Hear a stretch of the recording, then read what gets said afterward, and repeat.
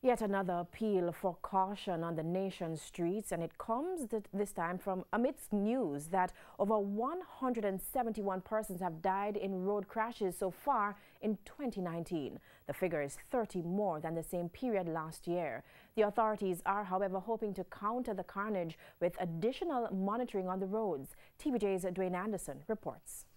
Vice Chairman of the National Road Safety Council NRSC, Lucian Jones, says Jamaica is headed for a national disaster by year end.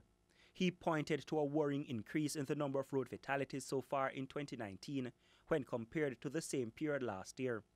He made the revelation while also commenting on one of the latest road tragedies, which involved a Titchfield High School student earlier this week.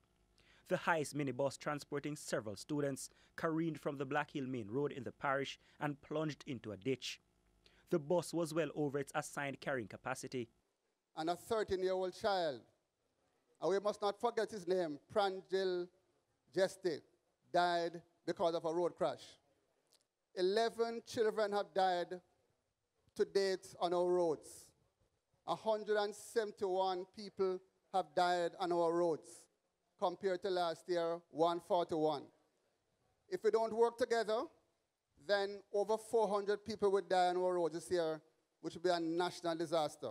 For the NRSC official, taximen and minibus drivers are the main cause of what he calls the mayhem on the nation's streets. He's therefore welcoming the state's plans for a larger monitoring system. We want to thank the Prime Minister and the members of the Parliament for giving us a new Road Traffic Act.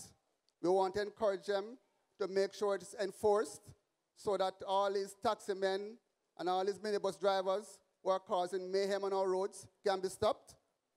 We want to thank the Prime Minister for pushing, and he's the one who's been pushing for electronic enforcement so that we can have cameras all over the place to stop people from speeding. The NRSC chairman, wary of the party activities that follow public holidays in Jamaica, urged caution and responsible behavior among road users as they go about their business into the night. Dwayne Anderson, TVJ News.